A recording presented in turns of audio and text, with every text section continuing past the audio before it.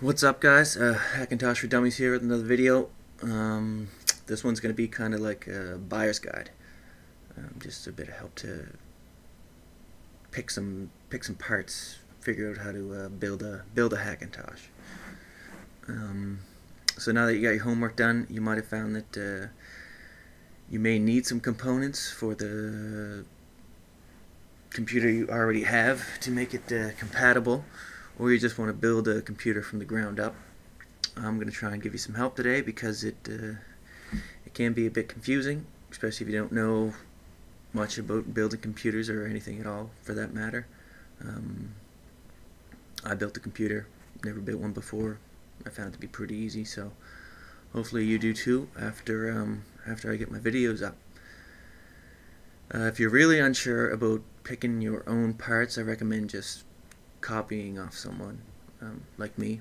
I'll be posting links to all of my parts in the description or on the Tony Mac website. Great place, talked about it already.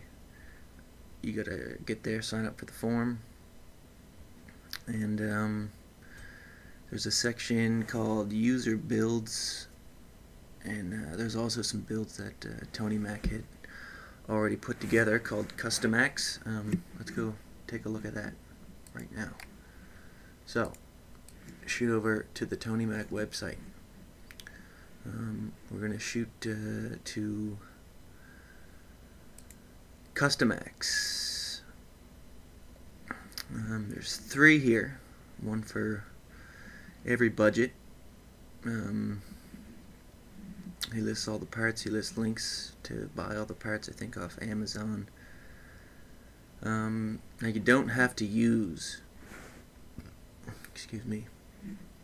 you don't have to use all of these parts that he recommends. Like here he just recommends a CD, DVD burner. You can use pretty much any one you want. We'll talk about that a bit later.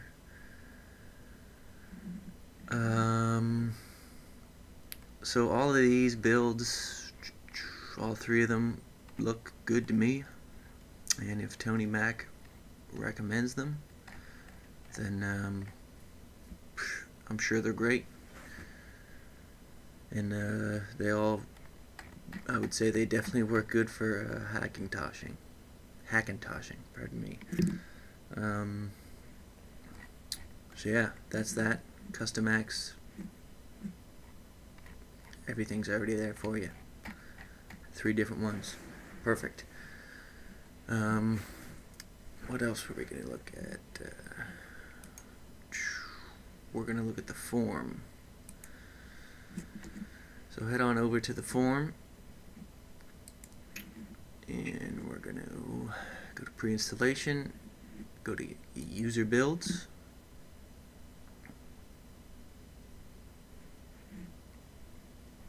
So this is the user build section.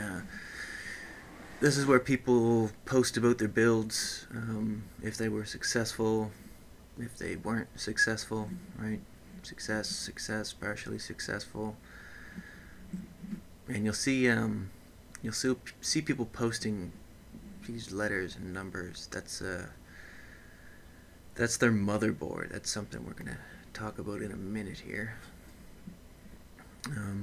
So yeah, you can just click on one. This guy was nice enough to list all of his parts and where to get them, and a little blurb about his build. And yeah, if you can just come in here and just completely copy off someone, because if they had a successful build, there's no reason you can't, because we're all doing the same thing. So no, we want to go to home here. Now the motherboard thing I was talking about there, that's probably the most important thing to keep in mind when you're picking parts or looking at hackintoshing your current parts. For the most part, it pretty much has to be in here, the DSDT database. You can click here. You don't download anything here. If it's in here, then you're pretty much good to go. There's mine, so it's in here. That's why it worked for me.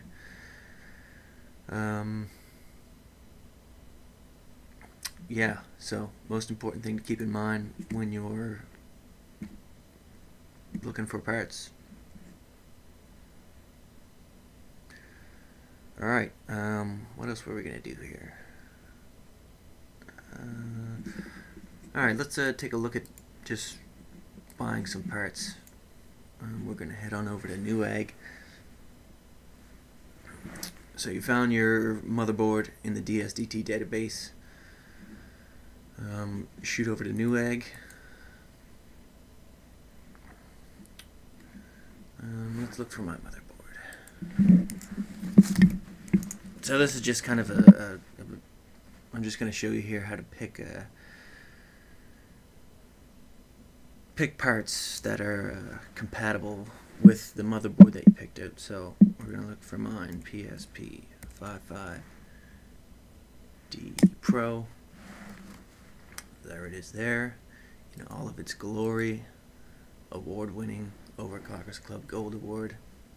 Sounds good to me. So you're going to look in the overview here, and basically what you're going to want to figure out is what kind of memory it will take, up to 1600, 1333, 1066. That's going to be pretty important when you're looking for memory. And then the CPU type. This is going to be important when you're looking for a processor to match your motherboard. This is the socket type, which is kind of like the way the processor fits in. So this motherboard takes Core i7, i5, i3, LGA 1156. So let's just look up i7 1156. Bang. That shows up the motherboards. So processors. There's an i7. That's the same one I have. There you go. Look at that. It's compatible with my motherboard. So then we want to find some memory. We can go up to 1600. So that being the fastest memory, let's just get some of that. DDR3. Bang. There's all the memory that's compatible with this motherboard. Tons of it. So yeah. Hopefully that just gives you a bit of an idea on how to pick out some parts for the motherboard you selected. Like I say, if you're really confused about picking parts, then your best bet is to just copy off someone off the forum, or choose a custom Mac build, or just copy off me. Like I say, all the I'm gonna post links to newegg.ca in the description for all my parts. If you're in the States, your best bet's just to, if you want to copy off me, go to the Life Hacker build. I'm going to post that, and he lists all the parts that pretty much I have, except for the processor. Like I say, that is different. Any questions about picking parts, leave it in the comments, or shoot me an email at hackintoshfd@gmail.com, and I'd be more than happy to help you. Or if you want, you can, since you're all signed up for the Tony Mac website, go into the buying advice section and feel free to ask about any question you want. Someone is always willing to help you. So there, that's that. Next video is going to be just building a computer, my computer. So until then.